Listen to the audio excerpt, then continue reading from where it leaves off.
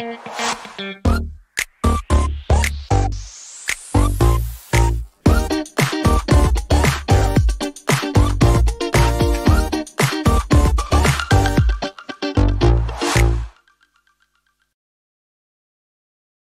right, welcome to providing access to on-premise resources for mobile devices using Microsoft Tunnel.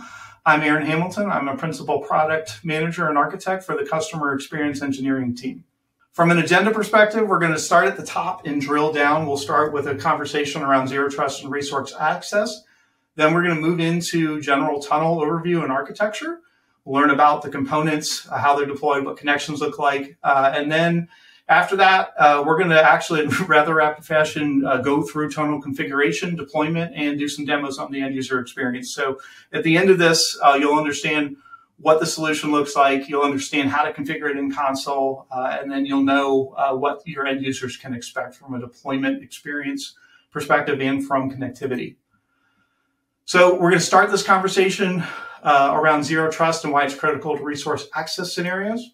Over the last few years, our work reality has completely shifted. The pandemic for me and for most of the world was extremely disruptive to our work patterns and our access requirements. We went from working maybe in just one or two locations to suddenly having massive parts of the workforce from home, them on the road. But in general, the mix of locations has changed the way that we need to look at security.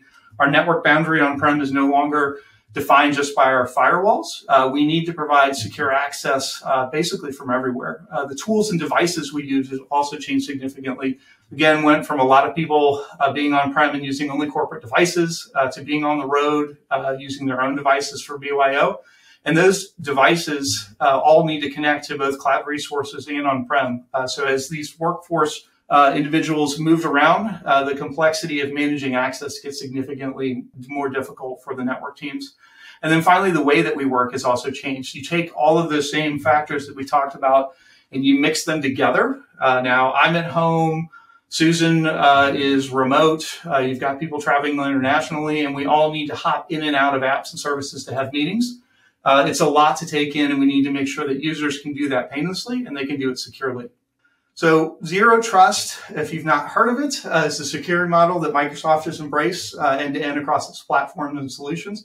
And it's built on three basic core principles. Verify explicitly. Can we verify the user's credentials? Can we explicitly verify that it's a known device? With those, we can raise the security level a little bit, add things like looking at the risk of the login, ensuring that the device is compliant. Secondarily, we want to make sure that that user has the least privileges needed. So they have minimal permissions when they're accessing something, no more than is needed.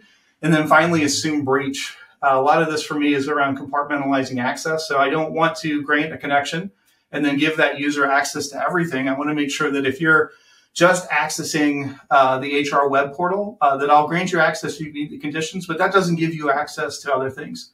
From a resource access perspective, that lets us focus first on the identities and endpoints. Like I said, strong authentication, low risk, high risk. We need to know who you are and the profile of the login.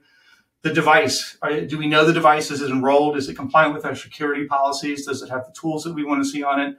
And then once we've verified those things, if we decide to grant access, again, we want to limit the access to what data you're going to get into, the apps and services, and what other parts of the infrastructure. The big thing here is, again, explicit verification, least privilege, and assume breach will allow you in if you meet all these requirements, but we're only going to give you access to that one thing. That way, if there is something wrong, we've limited our exposure. And then all of this is underpinned by ensuring that we've got visibility to the connections through logs. We use analytics at scale to identify signal from the noise, risky sessions versus just all the sessions, and then automatically taking action. So if the user has a risky session, we see you logging in from a location we don't really recognize or you're not typically accessing, we can block that.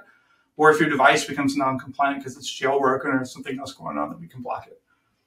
Conditional access policies are the mechanism that sits underneath and is one of the major components for secure resource access. At its core, it's a policy engine that allows and enables organizations to take signal. That could be identity, device, location, the resource that's being accessed, and then create and enforce access policies. The easiest way to think about this is like a simple if-then type policy. If you want access to resource X, then you must meet one or more criteria. So for example, if I want access to HR data, which could be highly sensitive, I need you to be on a corporate PC. I need to know that it's compliant. And then I may actually even require you to perform MFA for that connection. That rule set is important for integrating into resource access. And Tunnel supports that. And what that gives us the capability to do then is say if Susan or Bob is trying to connect to accounting or HR, that VPN connection itself also supports those same controls. Do we know and trust the user? Do we know and trust the device? And if so, then we can provide granular access. And if, again, we see something that's risky, we can block it or escalate. Now that we've covered the fundamentals around zero trust and resource access, I want to talk about Tunnel itself. What is Tunnel? Simply put, it's a VPN solution. It supports modern authentication, conditional access, which we just talked about. From an install perspective, Tunnel runs in a container on a Linux server. That server could be physical or virtual. It can live in the cloud or it can live on premise. It does not matter. We'll support either. And then from a client perspective, it provides access and supports iOS and Android devices.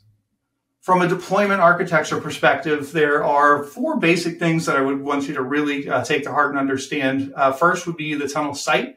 So when we build this out, the site ends up being the FQDN or IP address for a host or a load balancer, usually a load balancer, and that Tunnel site configuration item is used by the client to connect to your infrastructure. The second part is the load balancer itself. So most deployments, the client will pick up the site, it'll connect to the load balancer, and then that load balancer will then distribute the load to one or more servers inside. The number of servers is completely dependent on the scale needs. So depending on the number of clients and the concurrent connections that you need to support, you would deploy one or more servers. That's fully documented in the deployment guide and in the docs. We give you the formulas to determine how many servers you need. And then the last part that you will need is a TLS certificate. This is the one thing that seems to trip people up more often than not. And in this case, the thing that you really need to understand is that the site name that you create is the same FQDN that needs to be in the SAN on the certificate. So if I set up my site and I configure it for tunnel.microsoft.com, then the SAN on my certificate needs to be tunnel.microsoft.com. That cert could be public or private. If you do decide to use your own internal private certificates, you'll need to distribute your trusted root cert to the same devices so that they trust the cert that's being used to secure the Tunnel services. And then from a global perspective, if you wanted to deploy this at scale globally, the recommended pattern would be to deploy a load balancer at the top that is either using geo information or IP to then route to an underlying layer of load balancers. So we would have that top level geo load balancer then pointed at a similar deployment to what you see here on the screen. All of this, again, documented in the deployment guide, and the link is at the bottom. Now, from a connection perspective, what happens once this is up and running and how does the client connect? The admin in the console is going to deploy a VPN profile and the VPN client to the users.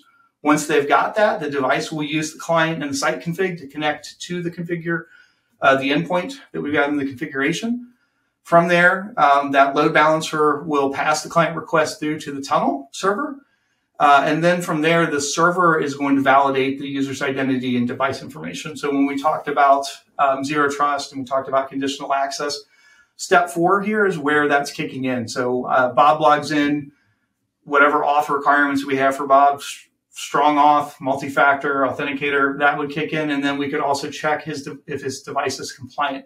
If the device is compliant, at that point, access is going to be granted, and that server will then create a connection for that user to hit the internal resource. Depending on how you deploy all this, and we'll get into that in the device config, this could be completely transparent to the user. It could launch on demand, or it may be something, if you want, that they have to go in and launch manually. All right, now that we've got the architecture down, we're going to dive a little bit further down the rabbit hole and walk into the actual deployment end-to-end. These are going to be rather quick demos. All of the commands and scripts that I'm using are directly out of the documentation, so I'm not leaving you missing anything. If you see something that's being run, just go look at the docs page and you'll see it called out in the notes with the specific commands. No need to take notes, just read the docs. All right, from a prereq perspective, let's just hit on the top prereqs. Again, you can check all of these on the Tunnel docs, but we're going to need an account with either Intune admin or Tunnel specific configuration permissions. We'll need an Intune subscription or trial license. So those licenses will need to be assigned to any user that's going to connect. Then you're going to need a Linux server that runs container. That could be Podman or Docker. Again, can be on-premise or in the cloud. It could be physical or virtual, doesn't matter. We need the TLS certificate that we keep talking about. Again, make sure that your site name matches the SAN. And then finally, from a client perspective, we're going to need some Android and iOS devices to deploy the client and configuration to. Once you have all those, we can jump in to start configuring things. So here is the MEM console. And in the console to get started, I'm going to go into tenant administration. Going to go to Tunnel Gateway and going to go to server config. So the server config sets the configuration for the individual servers. That includes things like the DHCP address pool, the DNS server, domain suffix, search order, and the supported address range. So you are not required to make Tunnel provide access to everything in your network. If you wanted to restrict that, you can do that. You can see here at the bottom for IP ranges to include or exclude. Totally up to you. In this case, I'm just going to add my default domain and my DNS server. I'm going to hit next, and create. And at that point, I've now created the server config. The next thing I'm going to create is the site. So this is that first endpoint that we keep talking about the client connecting to. So I'm going to give it a name in my environment. And then once I've saved that, I'll be able to hop over and give it the actual site name. So the site name is the most important part. Again, make sure that matches your SAN. After I've named that, I'm going to go ahead and select the server configuration. That's the item that we just built. And then I am going to set this to automatically update. And then I'm going to give it the hours that I want it to update in. If you want to manually manage your Tunnel service and update it, you can do it. I prefer to just kind of leave this in an automatic and set it for the service window. Then they'll automatically update and reboot, and I won't have to worry about what's going on with my Tunnel servers. Now you can see these are all linked. Go to servers. It will be empty if not actually deployed a server yet. Once we deploy it, we can come back here and we'll see the server. Next thing is starting to configure the VPN profiles. So we're going to start with iOS. We're going to build out an iOS full device VPN config. So I'm going to go back into the console, iOS configuration profiles. I'm going to select templates. Then I'm going to scroll down and select VPN profile. Again, go ahead and give it a name. And then once I have this named, I'm going to select the type. I'm going to select Microsoft Tunnel. And then I'm going to start configuring some additional items in here. So the first thing is connection name. This is what the end user would see on their device. Then I'm going to select the site itself. That will pick up the config that we specified earlier. Then we would specify if it's full device or per app. I'm going to leave this as full device.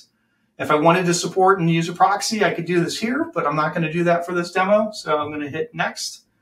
And then I'm going to assign this to a group. In this case, I've created a VPN users group that I'm going to use for all of my targeting today. Select that, select next, and create. And now that is done. You can see it here.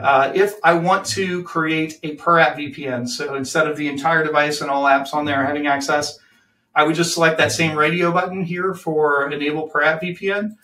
And then when I actually do an app deployment now, so in this case, I'm going to create a per app VPN connection for Edge. I'm going to come into my app catalog. I'm going to select Edge. I'm going to modify the assignments. In this case, I'm going to create a required assignment for my VPN users. So I'm going to add group, select VPN, select. And now I click on the details and you'll see the drop down allows me to select per app VPN that I created earlier. I'm going to go ahead and click uninstall and removal. That way, if the user unenrolls the device, I'm going to go ahead and pull my apps off of the device as well. And that's it. That's how I configure both full device and per app VPN on iOS. Now we're going to do Android. In this instance, I'm going to go ahead and configure an always on VPN for a work profile. So I'm going to jump down to Android. Again, config profiles, create. Now, from a platform perspective, I'm going to select Android Enterprise. I'm going to scroll down to the bottom under personally owned work profile and select VPN. Going to go ahead and name the profile again. And then once I've named this, you're going to see a similar flow to iOS. I'm going to select Microsoft Tunnel. And then similar config, I'm going to provide it a name. Again, this is what the user would see for the VPN connection name. After I've given it a name, I'm going to select the site. That site, again, will give it the configuration and address pool and which endpoint it's going to connect to. And then what's a little different here on Android is instead of assigning it to the app within the VPN profile, I'm going to click on Add. And then out of my app catalog, I'm going to select the apps that I want to enable for per app VPN. This is done based on bundle ID at that point and associated to the app that I pulled out of the catalog. No other app will be allowed to use this VPN connection. I'm going to set it for always on. I'm going to not assign a proxy. And then once again, I'm going to use my VPN user script. And that is now has me configured for both iOS and Android for VPN. The next thing I need to do is deploy the client. The client for Microsoft Tunnel is the Microsoft Defender endpoint client. I'm going to deploy it to my users again. So I'm going to go to Apps. I've already got these apps in my catalog. So I'm going to assign these again to the same group that I used. I generally recommend using the same group assignment for all of these little bits and pieces. I also recommend, if possible, if you have VPP and manage Google Play, that you use that to install the apps. It's going to reduce the number of prompts and variables in the install for the user and generally provide a better experience. If this is done right for either one of these, I can deploy it and the user doesn't need to confirm anything. They'll just end up with all the apps and config on their device, and they'll just need to understand what the experience is that we're delivering for them. So now I've completed this for both iOS and Android. Next, we're going to go ahead now and pivot over to the Linux host itself. So to deploy Tunnel, the Tunnel server needs access to things. So this script I'll download. It's on the doc site again. All it does is verify that I've got access to every endpoint that Tunnel needs access to. So I run this. I'm basically looking for anything that's not green. Red is bad, green is good.